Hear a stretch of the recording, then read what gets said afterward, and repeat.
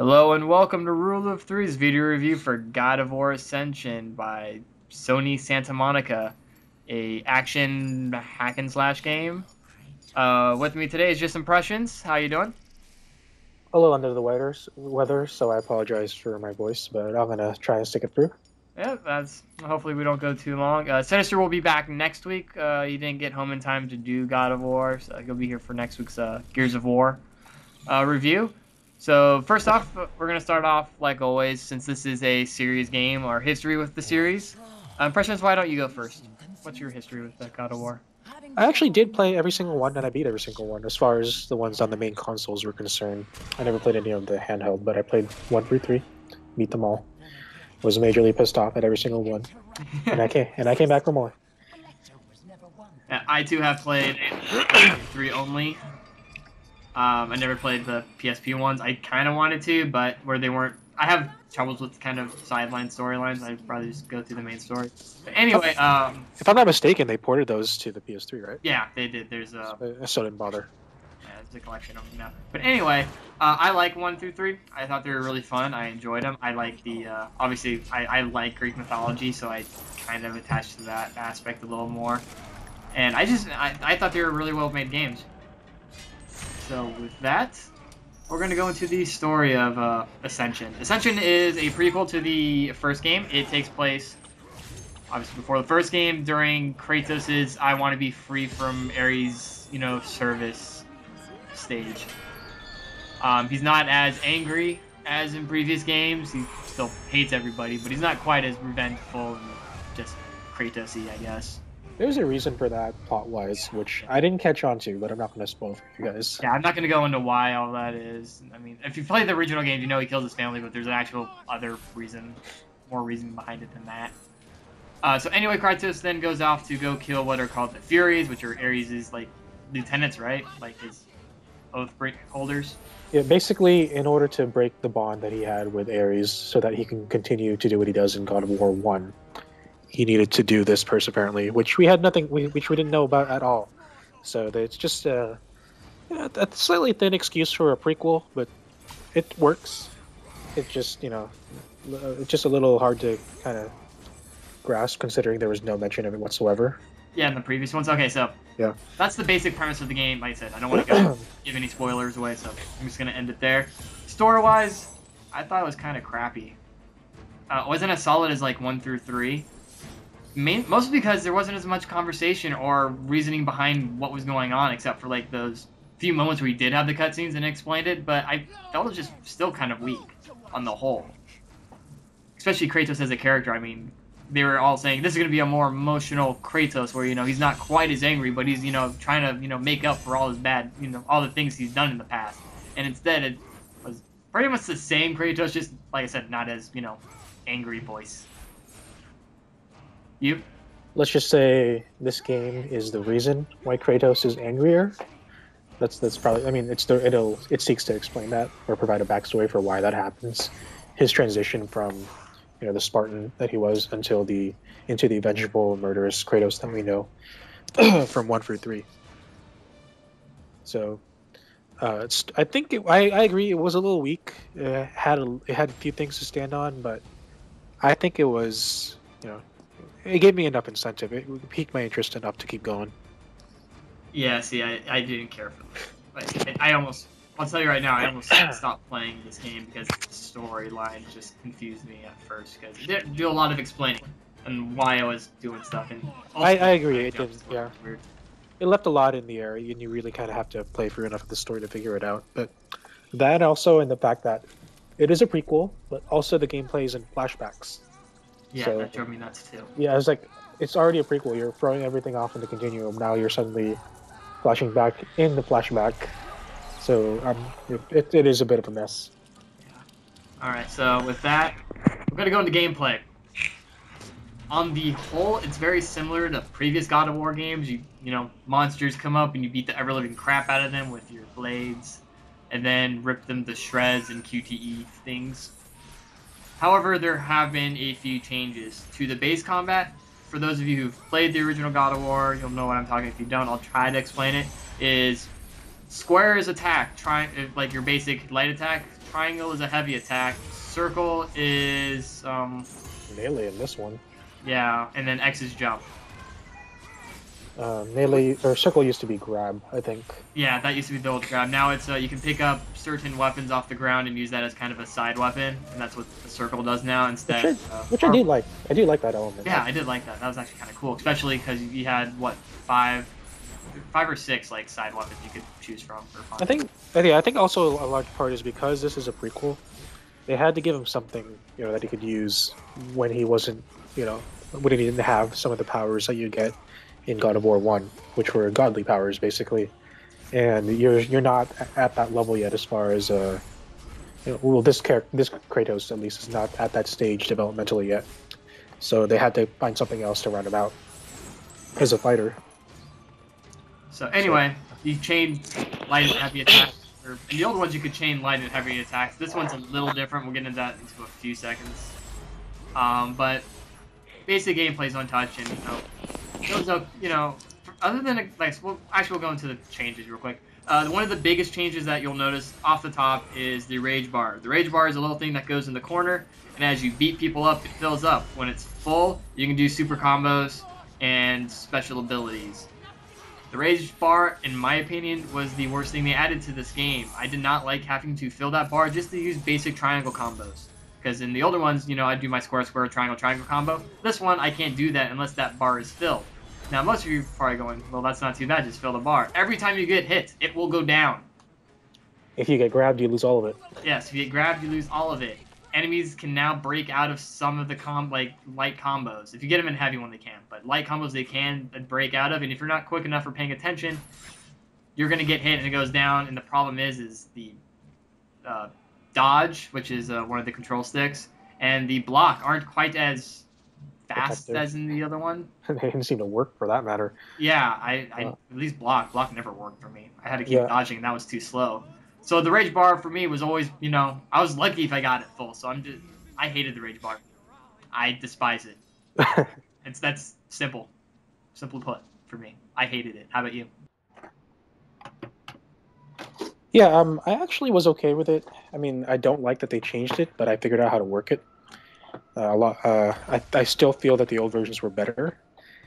It just seemed like too much of a punishment, really, to lose the entire meter just if you take a couple of hits. Take a couple of hits from the enemies. Yeah, and especially if you get grabbed, you lose the whole thing. And I don't know what it was. I guess it wasn't just me, but I really did have a hard time evading and blocking like you did. Yeah, no, I either the AI was a little more coordinated this time around, or they severely powered down block and dodge. But it just, it really sucked.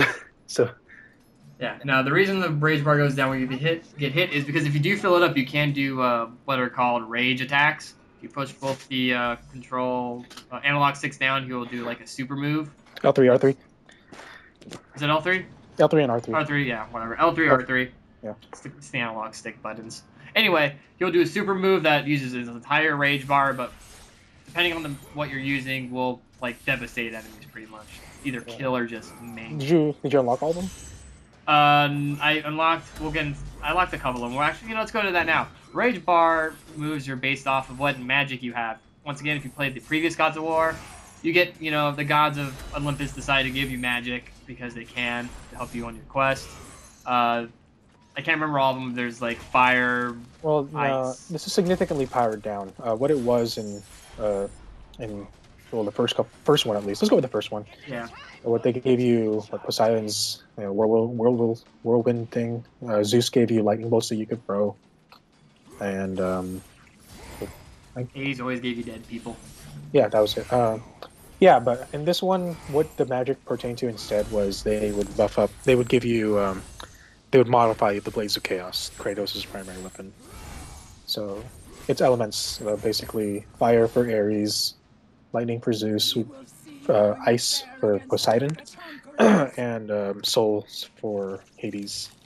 So you got a quick fix, it's I think Helios is fire, or Apollo. Helios. Why would Ares give you abilities? You're trying to get away from him. No, it's Ares. You have Ares. Oh, okay. I thought it was. I don't remember. Anyway, so you still have his blade. It's just instead of receiving the powers from the gods like you do in 1, you just modify your blade, which is what does makes you feel a lot weaker in this one, than you do on the rest. But that's the whole reason. I guess it's before God of War 1, so you're not as strong. Right. And that is reflected very well if that was their intention. Yeah, if their intention was to make me feel not as awesome as in God of War, they did a good job of that. Yeah. So anyway, and then, so that's magic. You get that along, and like you said, it modifies your rage bar and gives you new magic abilities. So with that... So no, the thing is, the only time you could ever use the magic is when you fill the rage bar, which is another source of rage for me. Yeah, that basically. was stupid. I figured it out. This is advice then if you guys are planning to play this game. Each type of weapon, each modification on the Blades of Chaos gives you a benefit. The basic mode with Ares will let you build the rage bar faster. So basically the idea is to fill the rage meter using the Blades of Chaos as they are standard, then switch to the one you want to use and then use the magic then. That's the only way that's the only way I managed to survive certain rounds. If I did not figure that out. So that's a little tip there, yes. Alright, so the next thing I want to go into is what God of War is very, very famous for. QuickTime events! Because they're everywhere. Sometimes you don't even see them. Yes, which we'll get into that in a second. So, if you played the past ones, or you have played the past ones, every time you do, go into a scene, there's usually a QuickTime event. Even in combat, there's QuickTime events when you want to finish enemies. They're just as rampant in this one as they were in the other ones, except now they've added kind of a one where you grapple, and you have to just randomly stab and then dodge their attacks. It's basically a mini game that's engaged by grabbing them. I think they call it tether mode. Yeah, something like that. You latch onto them with the one blade, and then you just hack at them. Now, I would have been okay with this if it would have told me what enemies it would do it on, and when it was going to do it on certain bosses, because once again, having played the older ones, I'm always waiting for the next button to push in some of these cutscenes. What mode did you play it on? What difficulty? Normal. Okay, never mind. I was gonna say, maybe they're like hiding the bar from you because you played a harder difficulty. No, I was on normal. Okay, never mind, go on. Anyway, so I would just be kind of standing there for a few seconds, and then like, why is nothing happening? And then I'd just hit square randomly these stabs, like, oh, it's one of these stupid things, and I'd get like 3 hits in and then knocked off because I just realized that's what was going on. And it would have been nice to tell me up front, like, just tell me to push, just keep the square up there so I can just smash it. That would have solved all my issues with this system. I don't care if it's not a quick time. Just tell me to push square. I would have done it. Instead of me waiting for, the quick time event, which I'm used to in God of War games. I actually did like it. I mean, I think the reason you might not like it as much is because you're still looking at it as a quick time event, which to an extent it is. But what they do call it is a mini game, basically. Instead of telling you what buttons to press, you have to attack and dodge when you think it feels appropriate. You have to watch the animations instead of looking for the button cues, which is counterintuitive to what God of War trains you to do anyways. So I understand your confusion, but I think it was a good improvement. One of the few good improvements, rather, that this game brought around, anyways. Agree to disagree on that one. So that's QuickTime events in this game. Like I said, on the whole, it's still God of War. So. We can agree at least that the epic looking ones still are epic, anyways. They maintain that spirit. Yes, the boss QTEs are amazing. And yeah, just crazy as always. So the last thing I want to go into is the upgrade system. Once again, if you played previous God of War, it's exactly the same for those who haven't. As you kill enemies, you accumulate red orbs. You can spend these red orbs on equipping your main weapons or any of your magic or items that you got that you can use. Every time you level those up, you get new abilities. In the cases of like your main weapons, it tends to be new combos and just more damage. And in terms of magic, it's how you do like special magical triangle square attacks, as well as how you actually unlock rage mode and magic for most of them. That is a failure of this game. So for each version of the blades that you get, you have to unlock rage and magic by leveling it up on each one. Except for fire. Yeah, your fire you get on your own. Which is now going back to rage mode and magic with upgrades is I would have been fine if the tutorial didn't tell me, push these buttons to activate this mode, and once you have magic, use this button to use the magic instead of having to figure out how to upgrade for that. I mean, it's a minor beef, because once I figured it out, I'm like, oh, okay, whatever. But it would have been nice to have, a basic magic attack. Rage mode, I would have been okay if I had to buy that. But just give me a basic magic attack, and that maybe would have solved a little bit of my issues with upgrading the magic instead of having to unlock it. You got no. You were really powered down with this one. Oh, really? You had no range attack. You had no range attacks either, actually. Yeah. So that's all. That caused a lot of problems. But I mean, on the whole, the upgrade system still works. The same. Yeah. No major changes. It just you had to upgrade more stuff in order to actually be a functional warrior. But aside from that, it was fine. Yeah. So I mean, it's a good thing they kept that the way it is, because like I said, people just. So that ends the gameplay portion, and now we're gonna go into multiplayer. If we could, because it required an online pass, and neither of us bought this game. So, yeah, unfortunately we can't comment on multiplayer. From what I've heard, though, this is just from what I've heard, it's kind of bad. But I'm not going to get, that's not going to reflect in my final verdict in this game. It's just that's what I've heard. For those of you that are curious, I think it's the demos on PSN, so try it out. Yeah. Those are multiplayer demos specifically, so try it out. Yeah, because we didn't have time to play, so we didn't have the online pass to do multiplayer. So, like I said, that won't be reflected in our verdicts, but it would have been nice to try it out, because this is the first God of War multiplayer. And I believe it's co-op multiplayer, isn't it, as well? I'm not sure. I think there's... I don't know, actually. Okay.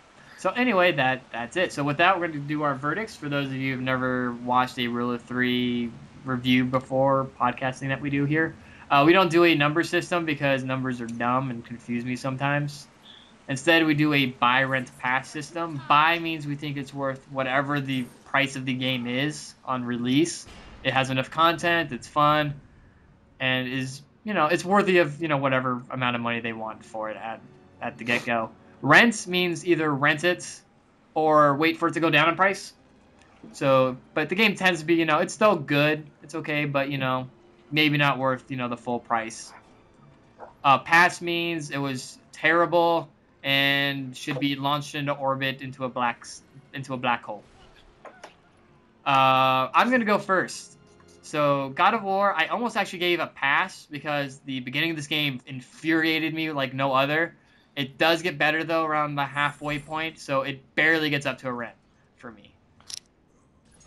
Just because a lot of the changes I did not like.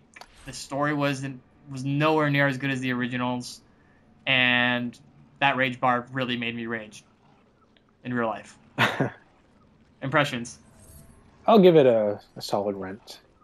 I mean, I'm a big enough fan, begrudgingly rather, sometimes of the series as it is. I don't know what it is about God of War, but it seems to find the perfect balance of pissing me off yet wanting me to keep going, and intriguing me enough in the story. So, I still think it is worth a play. Definitely not worth the full 60 at release. Rent it or wait for it to go down if you're a fan of the series. Even if you are a big fan, I think just I still think this fell short of the previous installments. So yeah, that's all I have to say about it. All right, so there you go. You have barely passes from me and a solid, or barely rent for me, or a solid rent from Impressions. For those of you interested and you've played God of War and you've always wanted them, I believe Sony and GameStop are both doing if you buy God of War Ascension, you get all 6 of them, all 6 of the previous ones. Wait, what? Yeah, I just found this out today, or whenever. It's not obviously today when this is posted, but when we recorded this, it was today that I found it out. So now, if you want to get 1 through 3, buy Ascension because it's the cheapest way you're going to get all of them. Okay, I might actually turn Ascension into a buy just because of that. Yeah, no, it turns it into a buy for me too, just because I don't own the previous 3. But I mean, if you just want Ascension alone is. So buy Ascension, don't ever play it. Yes, that's pretty much what we're saying. Buy Ascension for the previous ones because those ones are good. Yeah. Definitely play 1 if you're gonna play any of them. 2 and 3 are okay. It gets a little messy, but as far as a standalone, I highly recommend 1. Yeah, and also it's the PSP one. So like I said, it's a good deal. Because otherwise Ascension is, not worth nearly as much as they want for it. So, thanks for listening. Next week is going to be Gears of War Judgment for the 360. Like I said, Sinister will be back for that one. Make sure to leave a comment below for some entries into our Injustice giveaway. Subscribe to our channel above if you want to make sure you get all our updates. Follow us on YouTube, Twitter, our website at rulo3.com to get the updates on reviews as well as... news articles that we post every now and then if we find something interesting. And thanks for listening, and always remember to trust in the rule of three.